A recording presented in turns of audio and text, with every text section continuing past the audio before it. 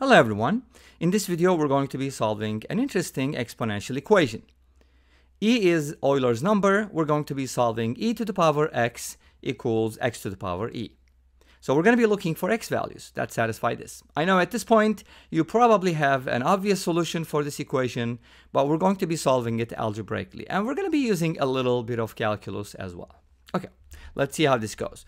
First of all, notice that e is a positive number, e is greater than 0, so e to the power x is also going to be greater than 0, which implies that the x value we're looking for needs to be positive. So we don't really care about 0 or negative values because they're not going to satisfy our equation. Okay, so we're going to be looking for positive values for x. Let's go ahead and ln both sides. Whenever you have e as a base, it makes sense if you ln both sides. And by definition, ln of a number a is the logarithm of a with base e. Okay, so let's go ahead and ln both sides. Ln e to the power x equals ln x to the power e. This is a really good way to get rid of the exponents. And then we're going to move the powers. X ln e equals e ln x. Great. Since ln e means log e with base e, this is going to become 1. And so from here, we're going to get an equation x equals e times ln x. We no longer have any powers. This equation obviously is a non-standard equation because we have logarithms on one side and we have a polynomial or a linear function on the other side. It's by no means a standard equation, but let's put everything on the same side. So we have to use a non-standard method here. Let's go ahead and put everything on the same side and write this as x minus e ln x equals 0. So that's basically the equation we're going to be focusing on. And this equation actually pretty much has the same domain as before, because notice that ln function is only defined for positive x values, and we already have that requirement. So x is greater than 0 still holds. Okay, so we're going to be looking for x values, but how do we handle such a non-standard equation? So we're going to be using calculus here. So let's go ahead and set this function equal to something. Let's say, I don't know, f of x. Suppose f of x is equal to x minus e ln x. All right. So what am I going to do with this? Well, I'm going to differentiate this. My goal is to find how this function behaves and possibly come up with a basic graph of it, like a sketch of the function, so that I can look at its behavior, because that's going to give me information about possible roots. So the derivative is very easy. The derivative of x is 1. The derivative of ln x is 1 over x, but e being a constant, it's just going to be e times 1 over x, which is e over x. So the derivative of f is 1 minus e over x. And we're going to proceed with setting that equal to 0, because we want to find the critical values. So we're going to set the f prime equal to 0. And from here we get e over x equals 1. And this implies that x equals e. Okay, great. Now, x equals e is a critical value, so it's possible that it becomes a negative or a positive value. But we have to check. We're going to make a table to check this. But before that, let's go ahead and arrange this f prime a little bit so we can write it as a quotient. That way we're going to know all the roots, because we only got this by solving for x, but we have to make sure that there are no other values. Well, when you write it like this by making a common denominator, you get a quotient. So let's go ahead and look at where the derivative is positive and where the derivative is negative. So for that purpose, we are going to make a table. Let's go ahead and make a table. And the table is going to look like this. X values here, and the f prime is going to be here. So first of all, we're going to mark kind of like a number line. We're going to be using the method of intervals.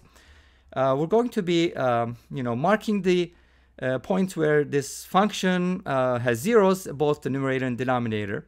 Obviously, the denominator is not supposed to be 0, but that's where the sign changes. So we get 0 and e from here for x values, for which this function might change the sign.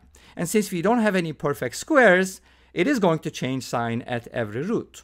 Okay, how is that going to be? Well, this is kind of like as x approaches infinity, and this is kind of like x approaches negative infinity. So our x values are going to range between negative infinity and positive infinity, in other words, all real numbers.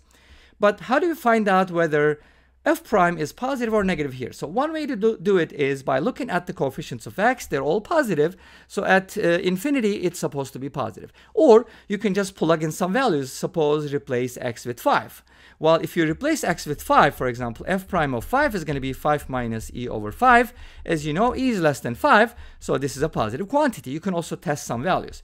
But no matter what you do, you're going to get that between e and positive infinity, f prime is positive. And then between 0 and e, if x is less than e, notice that this is going to be a negative quantity while this is a positive quantity. So we're going to get a negative sign. And if x is less than 0, obviously, you're going to get positive again because both the top and the bottom are going to be negative. But we don't have to worry about it because remember, when we first looking at our equation, we had this requirement that x is greater than 0. So I don't really care about the negative values or 0. So we're going to forget about this totally and only focus on 0 to e and e to positive infinity.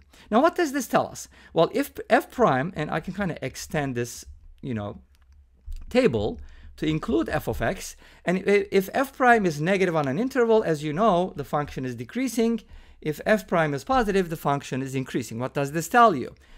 This tells you that at x equals e, our function has a minimum. Great. So f of x, let's write this down. F of x has a minimum at x equals e. Great. Well, let's see what that value is by substitution. Substitution is very important. Our function is x minus e ln x. So let's go ahead and replace x with e. We get e minus e ln e, which is ln e equals 1. So this is e minus e, which is equal to 0. Wow, that's interesting. So we have actually a solution, and this shouldn't be surprising because you probably guessed at the very beginning that x equals e would be a valid solution because e to the power e equals e to the power e. That makes sense, right? Okay, cool. So x equals e from here is going to give us a solution. Why? Because it makes our function equal to 0. Remember, we were looking for a solution to this x minus e ln x equals 0 because this is equivalent to our equation pretty much because it has the same domain. So x equals e seems to be a solution. But are there any other solutions? So we're going to be looking at this function from a different perspective. So let's go ahead and take a look at the limit. Now, what happens if x approaches, by the way, since x is only defined for positive values, the function is defined for positive x values, I'm going to take the limit as x approaches 0 from the right of x minus e ln x. Now notice that the function, the graph of ln x looks like this. So as x approaches 0 from the right, y values approach to negative infinity. So these values are going to approach negative infinity. As x approaches 0 from the right, this is going to approach 0. So we kind of have something like 0 minus negative infinity or 0 plus infinity. In other words, the limit is going to approach infinity. As x approaches 0 from the right, our y values are going to approach positive infinity. What about as x approaches infinity, what's going to happen to our graph, right? Well, if x approaches infinity, obviously, you're going to notice that x is going to grow faster than ln x, right? Obviously.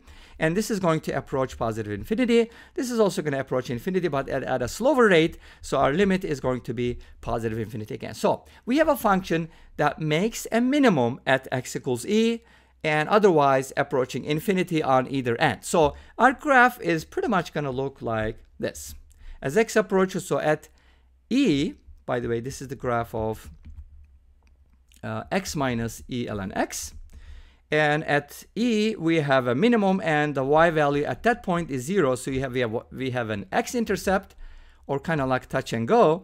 And our function is going to look like this. Pretty much, the curving might be a little different depending on how accurate you want to graph it, but that's pretty much roughly what our graph is going to look like. And this shows us what? We have only one solution to this equation, and we can write this as a result, x equals e. So basically, I'm trying to say that from here, if x does not equal e, then f of x is always going to be positive, which means it can never be 0. So x equals e is the only solution for the equation e to the power x equals x to the power e. And this brings us to the end of this video. Well, thank you for watching. I hope you enjoyed it. Please let me know. Don't forget to comment, like, and subscribe. I'll see you tomorrow with another video. Until then, Be safe, take care, and bye-bye.